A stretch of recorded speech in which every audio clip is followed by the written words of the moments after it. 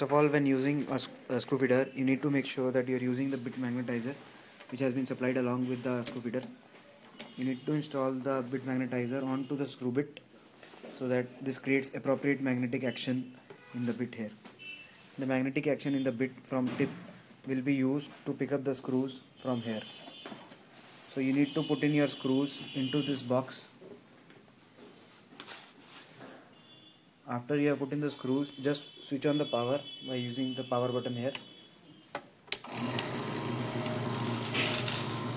The brush will start to rotate and the fan will start to rotate, allowing the screws to fall onto the rail and aligning them on the screw. Only the screw size sent by you will be used on this screw feeder, and no other screw size can be accommodated on this one. After the screw reaches the front of the rail, a sensor detects the presence of the screw and stops the fan and the brush to rotate. Be sure that this is no problem, and this will automatically start working when no screw is detected in the front.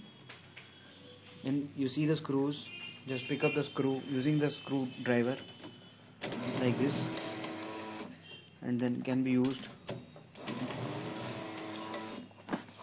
to screw like this. You can pick up the screws.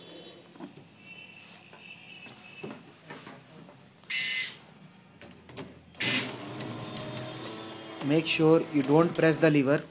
You don't press the lever here while you are picking up the screws. Otherwise, it will create problems in the screw. The lever has to be pressed only after the screw has been picked.